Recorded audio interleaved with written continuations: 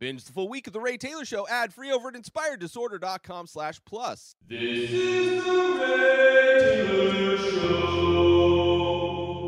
Welcome to The Ray Taylor Show, where I bring you reviews on the latest movies and TV shows, as well as classic and foreign films. I'm your host, Ray Taylor, and on this podcast, I'll be talking about all things film and television. Whether you're looking for a new show to binge, or want to know if that blockbuster is worth the trip to the theater, or just want to hear my thoughts on a classic or foreign film, I've got you covered. So join me every Monday, Wednesday, and Friday for new episodes, and let's dive into the world of film and television together.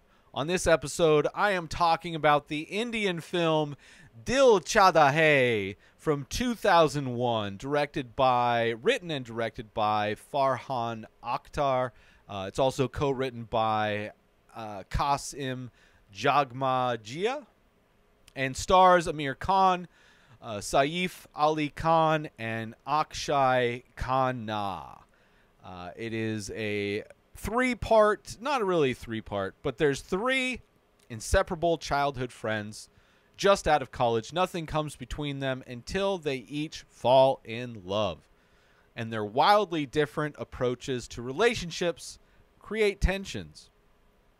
I've been finally getting back into Indian films, watching more Aamir Khan films in preparation for a top 5 episode that I release on Sundays, where I rank movies in a variety of categories. I will be doing an Aamir Khan related top 5, where I talk about my top 5 Aamir Khan films.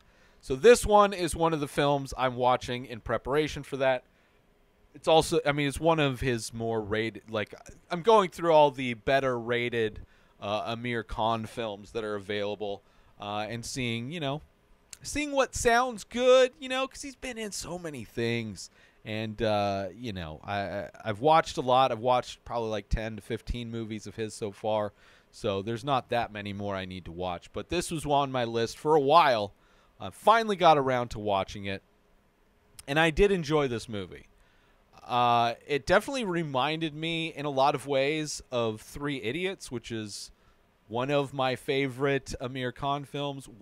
After seeing it, one of my favorite all-time films in general. But not necessarily story-wise in the same, but like the structure of this film reminded me of Three Idiots. Also, the friendship aspect of this film reminded me of Three Idiots. Never necessarily reached the heights of enjoyment that I had while watching Three Idiots, but I did enjoy this movie.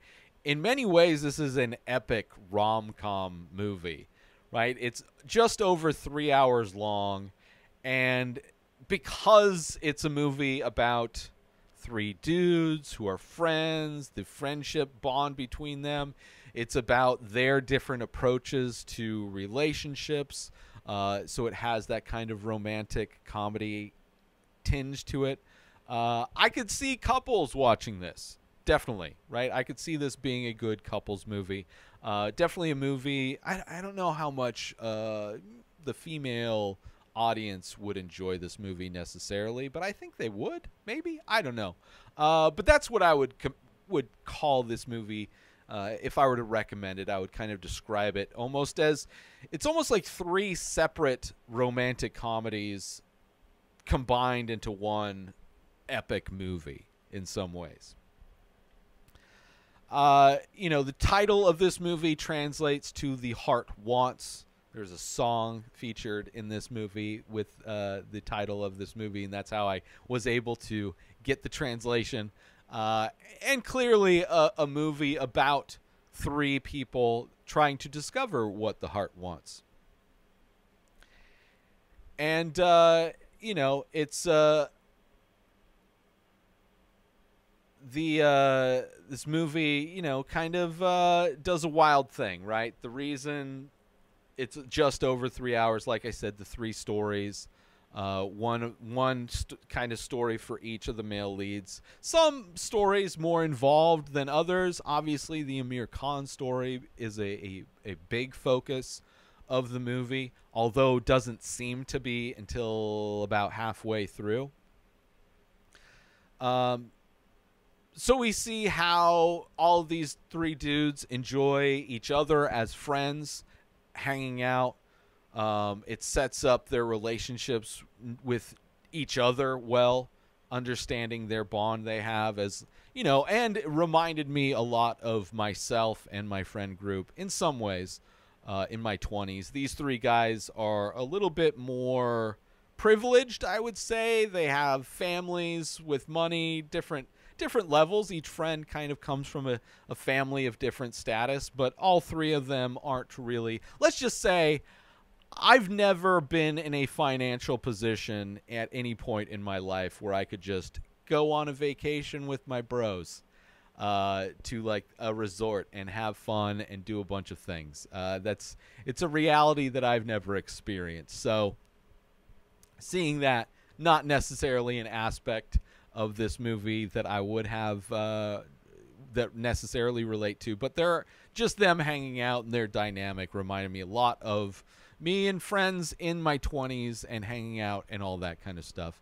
And it's an interesting time in your life when you're not necessarily, it's like it's a weird in your 20s kind of more serious relationships, I would say, generally. You know, either way, it's that aspect of this movie I enjoyed. And we get to see the differences in these different characters and how they're all how their approaches to relationships are different. Their sentiment, their mentalities to relationships is different, right? There's one character, Samir. He falls in love very easily, very fast, right? And he will also kind of change who he is to fit with what his partner wants, right? Very kind of a codependent type of person in that way. Another character, Sid, is an artist and is far more of the romantic, right? Looking for deeper connections, maybe looking for a muse on some level. And then we have Akash, who is played by Aamir Khan, who is the one avoiding love at all costs and feelings in general at all costs, right? He's got walls up. He turns serious moments into jokes to avoid emotion. And he's also, in general, a big jokester, even with his friends. Like any kind of display of emotion, he resorts to turning it into comedy, into a joke of some ways, of being playful. You know, and it's a common thing, definitely something that I am known to, maybe not the exact same. I'm kind of, if I had to actually, I'm kind of a combination of all three of these guys. I can fall in love very easily. I have been known to change who I am, which that's something I've kind of worked on over the years. I'm also an artist. I'm also very looking for deeper connections and, you know, a romantic, kind of have a romantic ideal of relationships. But I'm also somebody, because I grew up not really sharing emotions, right? I'm from the kind of generation where dudes weren't supposed to cry or share emotions. There have been many examples in my life where I share my emotions. I divulge my mental health issues, maybe that I'm going through at a particular moment, and then leads to being ghosted.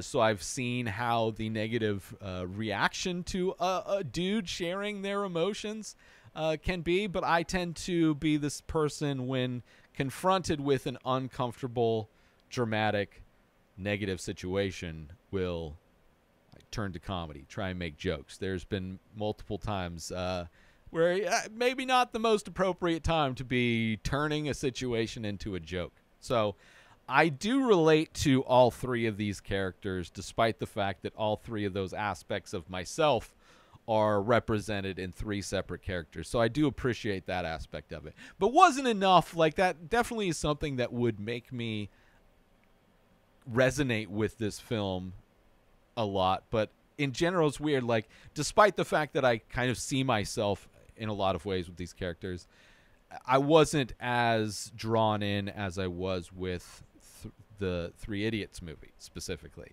That movie, I don't necessarily think I relate to any of those characters specifically, but the story, like, just such a great movie. And I'm sorry I keep comparing this movie to Three Idiots. Aside from Aamir Khan being in both movies, aside from Aamir Khan kind of playing similar out-of-the-box kind of people in a lot of his films, and the fact that there's both movies involve a friend group of 3 people, I'll try to avoid my constant comparisons to Three Idiots. But this movie, like, as I was going, I was expecting to love this movie, because even there's another movie, the Basanti movie. I forget how the title of that, but Rang de Basanti. That's a movie that I was just kind of mediocre on until it flips a switch halfway, 2/3 of the way through, and becomes like a crazy epic movie.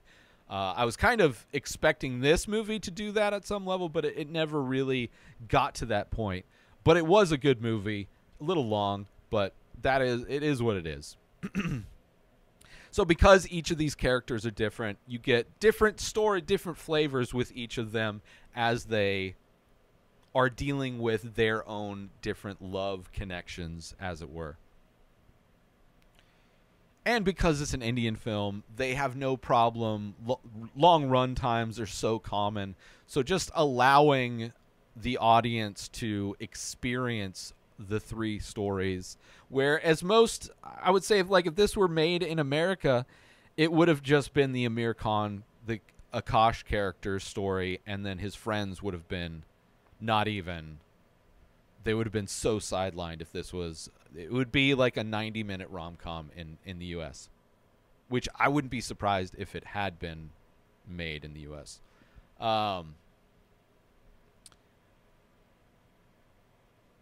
So I do want to get into spoilers for this movie. I also, in preparing for this episode, realized that this was a very low-budget movie, which I did not realize. And I think the comparison financially for the budget, I forget what it is in the actual currency, but translated to American dollars, this was made for like $1 million, which is absolutely insane.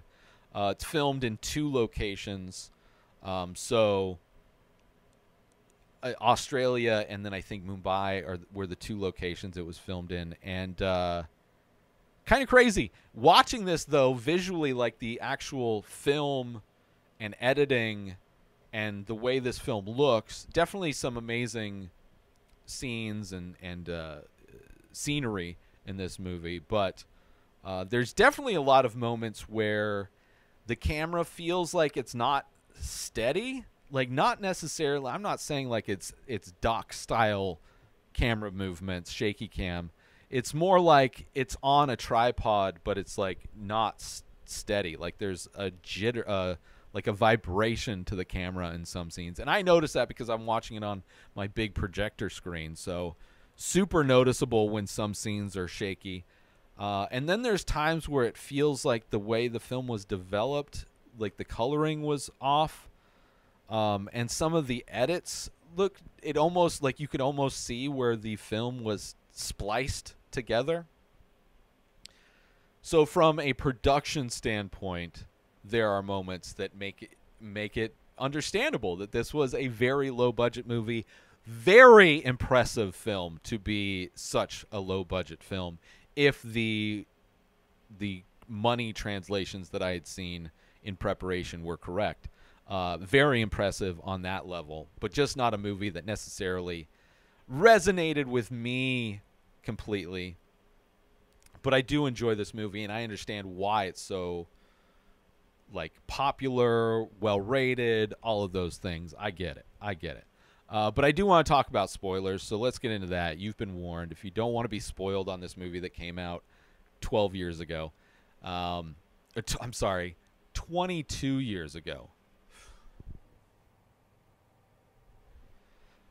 There's moments where I realize just how absurdly old I'm getting, which I'm not. I'm 42. I don't feel that old. I mean, I do kind of physically kind of feel that old at times, but let's jump into this movie and stop listening to me lament about what it feels like to be old. Let's take a quick break from this episode because I want to talk about, are you looking to add some unique and expressive artwork to your home, office, or wardrobe? Look no further than the Many Faces series by Ray Taylor. That's me. These abstract paintings on paper explore the endless possibilities of the human face, capturing unique expressions of emotion, mood, tone, and energy in just a few minimal features. Now you can bring these stunning and thought-provoking pieces into your own space with high-quality prints and t-shirts, featuring designs from the Many Faces series. Or take home a one-of-a-kind original piece for your collection. Don't miss out on this opportunity to add some original and expressive artwork to your home, office, or wardrobe. Head on over to InspiredDisorder.com to browse and purchase original artworks, prints, and t-shirts from the Many Faces series today. And now, back to the show. So spoiler warning, there's kind of like an event. So similarly to the Three Idiots, another comparison, right? Three Idiots starts with like present day, seeing a couple of the people in a friend group at an event, somebody's missing, and you kind of get an idea of these characters, but then the majority of the first part of the movie is kind of a flashback, told in a flashback, setting up these characters, understanding the friendship dynamic between all these characters. So very similar in that way, where this movie starts with the event of Sid's partner, which we don't know who that is necessarily, and they're going to the hospital, and what's his name? Let me just open this up so I can get it. The other actor, instead of Sid, is Samir. Samir's at the hospital with Sid, and they're talking about, do you think Akash is going to come, right? And similarly, Three Idiots, Aamir Khan's character is also not present, right? So comparisons right away, going back to setting everything up is like, okay, this is like structurally so very similar to, I have the names right here on my note. What am I doing? So very structurally similar, setting up what led them to the event, right? So seeing how their dynamic is in a friendship, but then also seeing why they don't think Akash will be showing up. What happened to this friend group that split them apart?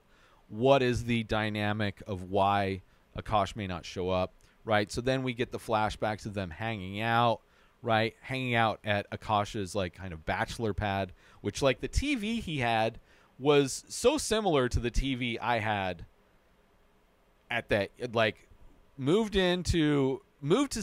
had moved to San Diego, got a job working at Costco, making good money, right?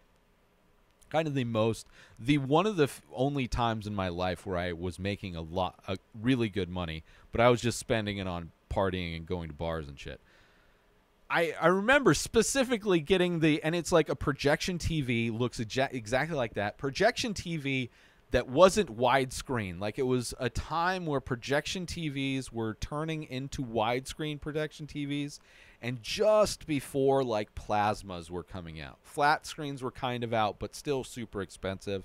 And I remember I got one of the last kind of the 4x3 projection TVs, and it was on my calendar TV day. When I was like, I knew I'd saved up enough money, I was going to get this TV. I love movies, and I was so looking forward to getting, like, it'd been my dream for years to get a big projection TV. And I rented a U-Haul because it's this giant TV. Those things are super light, by the way, super easy. I lived upstairs, so I had some friends help me carry it up. It was like such a momentous occasion in my life to get a TV like that. So seeing this movie, and I had like leather couches, it reminded me, Akash's apartment reminded me a lot of kind of my apartment in some ways. But you see them hanging out, going to clubs, hanging out at Akash's place, them going on a trip together to Goa, I believe. They go on like a trip vacation, so it's kind of like a road trip, but also mostly them at like this resort playing volleyball on the beach, wave runners. They go on this pirate ship looking sailboat. They rent motorcycles. They're going fishing, just like an epic boys trip, right? And this is, watching this, I was like I've never, I mean, I probably, at the time where I got the TV, I probably could have afforded to do something like that. But because I grew up poor, I've never really thought to go on vacations. Growing up were like me being sent off to go stay with some other family for a month or two. I've never been able to be comfortable on a vacation. I've never like taken a vacation like that. And watching these dudes do that, I was like, man, I would love to live that kind of life for sure. You also have there's a woman that like really likes Akash, and I was like expecting this character to play a different role in this movie, but she's like a character that really likes Akash, and he keeps avoiding her because in general, he's avoiding love at all costs. So this woman who's like obsessed with him, he's also trying to avoid. She shows up at the hotel. Sid kind of has a conversation with her, kind of trying to understand why she's so desperate to be with Akash, and her thought is like, well, what's wrong with me? Why wouldn't he like? It's kind of a weird dynamic, this character, but in the moment feels like a character that doesn't need to be there. But again, it's a character where at the end of this movie, she has a purpose and makes sense when she ends up with Sid at the end of this movie. Makes complete sense. But, you know, this kind of character, and I was thinking like maybe she's the reason they split up. Like maybe she starts dating one of the friends, and then Akash realizes that he likes her. I thought she was going to be the thing that splits them up, but of course it's not. A beautiful hilltop location that reminded me of Rang De Basanti, which I was talking about, Aamir Khan in. Great movie. There's another. It's a different hilltop location. There are multiple hilltop locations in Rang De Basanti that are gorgeous, and there is a similar but different type of, like, this great view. This one, it's of the beach, and it's on the hill. There's like this old weathered like wall barrier that's just kind of crumbling in areas. So very aesthetically so similar to Rang De Basanti, which a great movie. There are multiple amazing scenes of like these great views of whatever location that movie takes place. And they all live in nice houses, right? Like just seeing them go on a trip, and then also, I mean, some of them live with their parents still. It seems like Akash has the most money, like his parents have the most money because he has his own bachelor pad. Seems like his parents pay all of his bills. He goes to Australia to take over his dad's business. Sid almost seems like kind of the middle income bracket of the three, where his parents, I mean, he's an artist, so, you know, it's you have to have somebody in your life that will allow you to exist without paying a lot of money to exist. Hence being able to live at home for Sid. And it's super nice house down the street from this woman that he falls in love with. But, like, you know, clearly there's some money there, and it seemed as though that Samir may be like the lower, which is also similar to the financial differences in Three Idiots, right? Another comparison. But yeah, seeing their houses, like, okay, they're kind of like privileged. Like, I don't know what the term would be for India, but like upper middle class kind of, right? Middle class, upper middle class. Let's see here.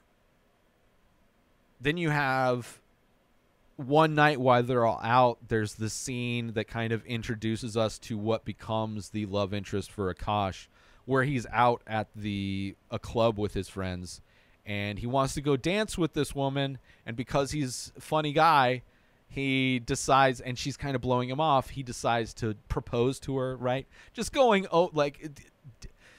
what he does, I could almost see myself doing and have done certain things like that. I remember one time drunk with my friends at a Denny's, And there were these girls at the jukebox trying to choose what songs, and I went over and started flirting with these girls, or at least one of the girls in general.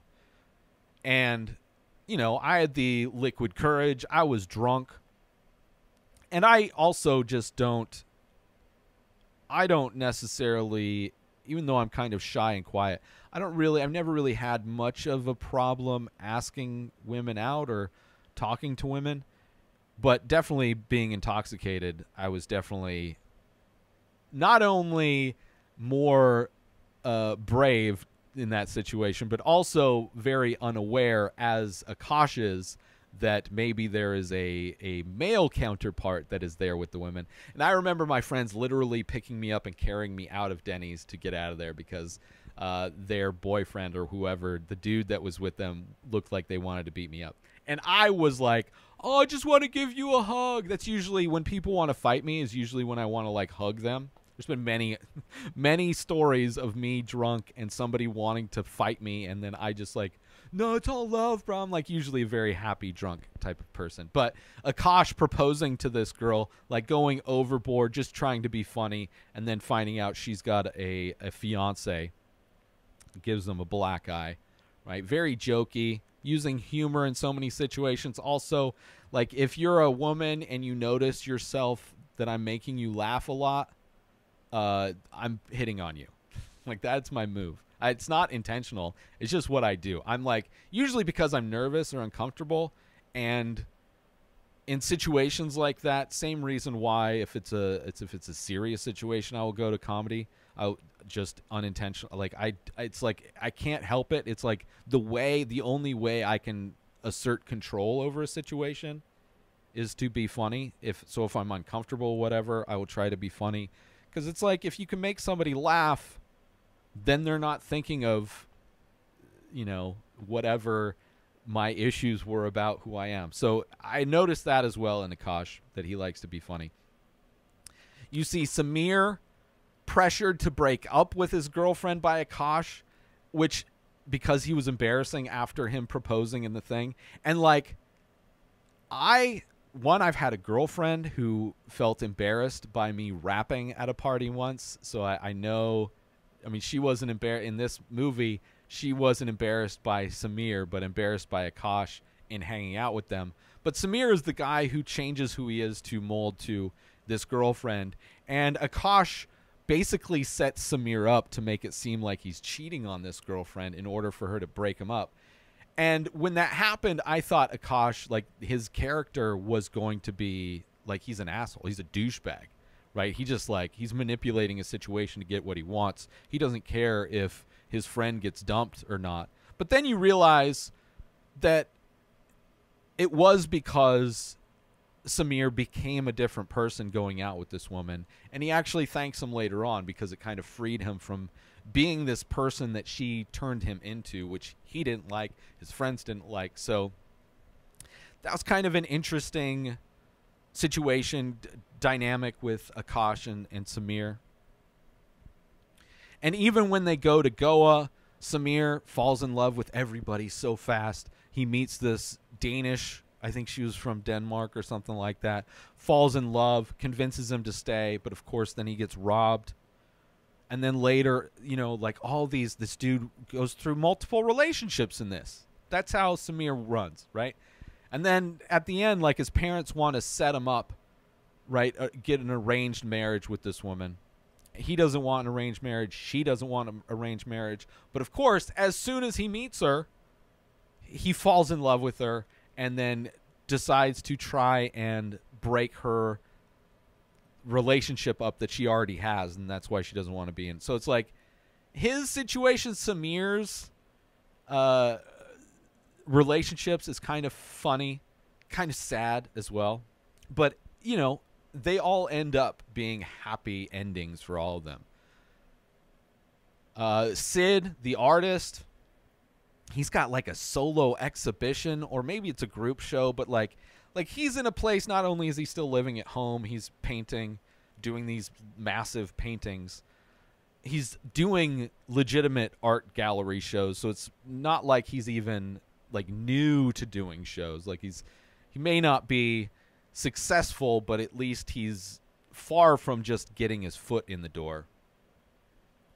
And I'm very critical about how artists are depicted in movies, because it's very much usually depicted in a very romantic, idealized, kind of not very authentically real to what it's like. And this movie is kind of like that in a way. But also knowing that, you know, maybe his family has connections. He's obviously has the freedom to paint, and being financially covered by his parents. It's like I can see how that romantic ideal of being an artist can become real in his situation. He has a dream. Like, he meets this older woman that lives down the street from him, and he kind of falls for her over the course, not necessarily right away. But, you know, she has a kid. She comes from, like, a broken marriage that her husband has money and paid lawyers, so she doesn't even have access to her kid. But, like, there's something about her like, brokenness that Sid is attracted to. He's a dreamer. He has a dream. It's very much like What Dreams May Come, the Robin Williams film that's very depressing, where he, like, exists inside paintings. There's a kind of a musical segment with Sid dreaming of this woman.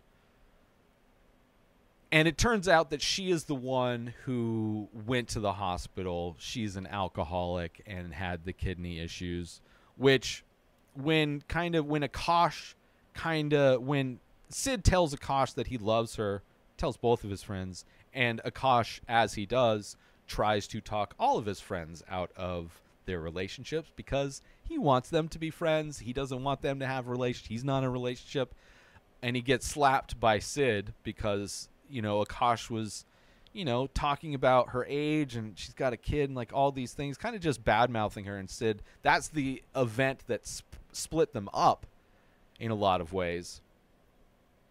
So that kind of made sense why that's set up. And then Akash later goes to Australia to run his dad's business. And I'm like, oh, okay, that's why.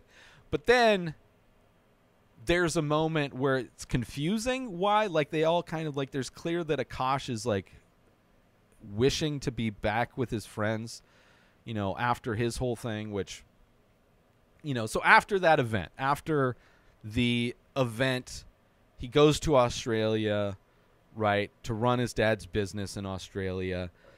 And Sid goes to do, like, everybody kind of does their own thing. Sid gets, like, a internship or something like that, and some art thing. They all kind of go separate ways. Let's take a quick break right now to talk about, are you a fan of original artwork and live events? Look no further than the Many Faces series by Ray Taylor and the weekly live stream over at youtube.com/Inspired Disorder. This ongoing series explores the endless possibilities of the human face through abstract ink paintings on paper, capturing unique expressions of emotion, mood, tone, and energy in just a few minimal features. Join me every Thursday at 4:20 Pacific Time as I paint live. Follow the Many Faces series and discover the endless possibilities of the human face. Don't miss out on this opportunity to be part of the action and own a piece of original artwork by me, Ray Taylor. Head to youtube.com/Inspired Disorder every Thursday to catch the live stream, and visit inspireddisorder.com to browse and purchase the Many Faces artwork. And now, let's get back to the show. And of course, like, the one thing that, like, I had the biggest problem with is when Akash is on the plane to go to Australia, and of course, the only person that would be the most convenient person to be sitting next to him on a flight to Australia, the exact seat right next to him, of course, is the woman that he proposed to because he wanted to dance with at the club. Right? It's like Cellini. Like, it is by far the biggest stretch of of believability that, of course, she's sitting right next to him. But whatever. Get over that. The rest of it's good. And then from that point, you spend a lot of time with them. And you see how he's, like, there's clearly a bond between them, but you see how in every opportunity he turns things into a joke. And she's still engaged. He's non-committal. Like, there's no reason why they would get together. But there is a moment where they're separated at a subway that really shows, like, they look at each other. Like, he gets into the subway or train before she's able to, and there's a look they give each other, staring at each other through the window as the train's pulling away, where it's like this sincere look of loss. And then her worry when she's thinking people are going to do something to her, and then he shows up. And, of course, in his best way, like, there's this homeless guy that's coming up to her that's scaring her, and Akasha's gives the homeless guy a big hug, and he's like, oh, is she scaring you, buddy? Is she going to scare you? Is she scaring you? Amazing. So great. So great. There is a big thing because she is engaged to be married to this douchebag guy, right? And Rohit. And seeing what kind of a douchebag he is, super controlling, not allowing, the only reason she's even hanging out with Akash is because she's in Australia, right? And he's back in India. But he still, you know, wants her to cause, like, super controlling of every aspect of her life, which is, it's insane how many, like, I have a lot of female friends. I probably have more women friends than I do male friends. And it's so sad how many women will be in relationships with guys that are like this. And they will be, like, not necessarily even specifically like this, controlling, but just assholes in one way or another, and how they will just constantly convince themselves that's like, this person's getting better, this person's going to change for them. So many times they think getting a kid is going to fix the situation, and of course the dudes never change. The dudes never change, and eventually they end up getting a divorce. They end up having multiple kids, and the dude's the same asshole he was in his 20s. It's just so painful to see so many women do that. Similar thing with, like, women marrying conservative dudes. It's like, what are you doing? What are you doing? It's hard to, it's like, it's watching somebody slam themselves into a brick wall. It's like, there's nothing you can do to stop it. They're not going to listen to any, like, words of advice, especially from me. But anyway, I had that same feeling with her and this guy who is a jerk. He's not a good guy.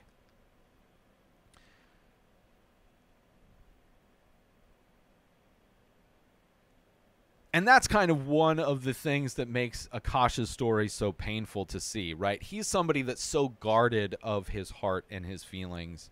And her situation is so messed up. And despite her maybe being open to being with him, his guarded nature won't admit to her. So she's kind of staying in this situation because it's like, because just being on your own isn't an option, which is also insane. Like, this idea, so many women, it's like, they're like, they can't exist outside of a relationship. And then you find out even more of the relationship, where that's even crazier, that, like, she was actually raised by Rohit's parents, and to pay them back, that is why she is marrying their son. It is like she's a stepson, a stepchild of this family, and she's going to marry her stepbrother, even though they're not related at all. But still, she's like an adopted sibling. Like, that's, I don't know how often that happens, but that's crazy to me.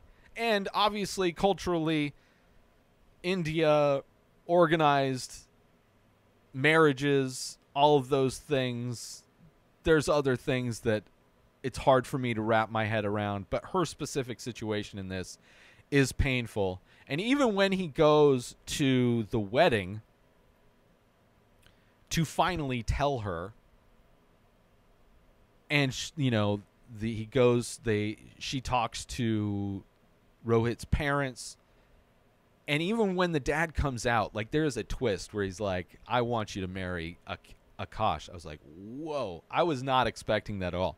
It's a crazy scene, because it's a scene you're never going to see that in an American movie. It wouldn't make sense in an American movie.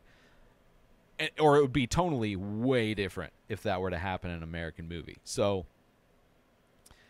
very interesting. Also, the wardrobes, which early 2000s, I mean, people were wearing crazy stuff. But it's weird how many times I noticed characters in this wearing, like, mesh shirts that you can kind of see through. And you can only really tell because you, like, see the belt buckle shining through. Very crazy. And, like, I know, similar douchebags, it's like a douchebag style, which is kind of sad. Ed Hardy, Affliction, kind of that metrosexual kind of trend that was popular in the early 2000s. And that mesh shirt, like, club wear, like it's kind of crazy. It's kind of crazy. And, like, when he, like, so before he goes to propose to her, and, like, Rohit comes back, like, there's a moment they go to an opera, and it seems like he's finally going to tell her that he loves her or that he likes her, but turns it into a joke, talking about the opera. And she decides, Rohit shows up, and she decides it's kind of a moment for her to choose to either stay with Akash, who hasn't admitted to being in love with her, or to, what we find out, repay Rohit's family for raising her by marrying their son. It doesn't make any sense why she stayed with him. I'm like, what the hell? But you see Akash, like, get super depressed, and you see how he's, like, longing for his friends. And it's in this moment where I'm thinking back to how this whole movie started. And it's like, well, why? Like, it's clear that Akash is missing. He's alone now, because now the only person he was hanging out with was Shalini. And now he's not hanging out with her. She's going back to get married to this douchebag. All of his friends are back home. Doesn't talk to them. He is, like, alone. He's depressed, which I related to. There's a lot of moments of this movie I related to.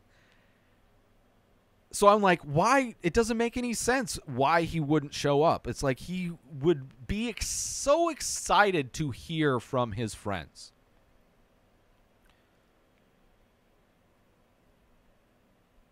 So I got a little confused in that moment, but then the wedding happens and you realize everything, and he goes back to India. Like, in that moment, his dad realizes, he calls his dad, great dad, identifying that his son is depressed, telling him to come back home, right?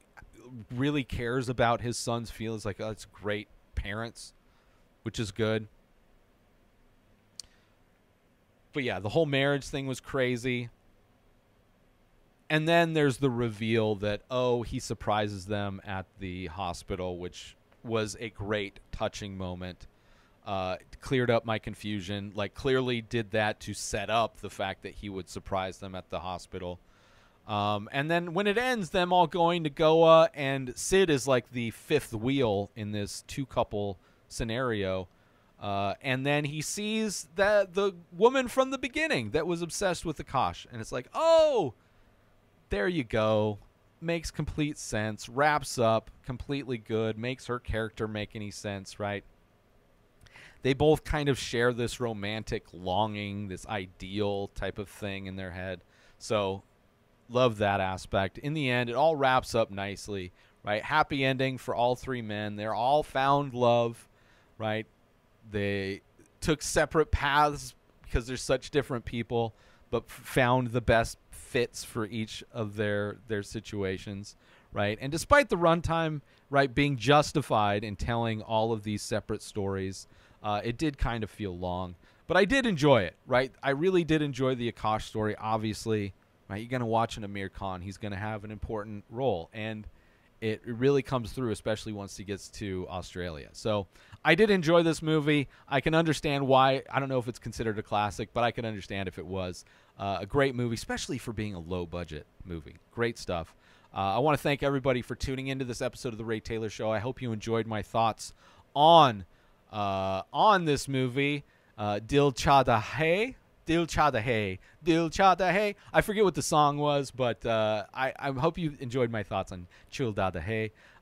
Don't forget to tune in every Monday, Wednesday, and Friday for new movie and TV show reviews. And join the conversation by leaving a comment or rating on your favorite podcast platform or over on YouTube if you're watching the video version of this at youtube.com/inspireddisorder. Until next time, enjoy the show. New episodes of The Ray Taylor Show come out every single day. Subscribe on YouTube and everywhere our podcasts are found.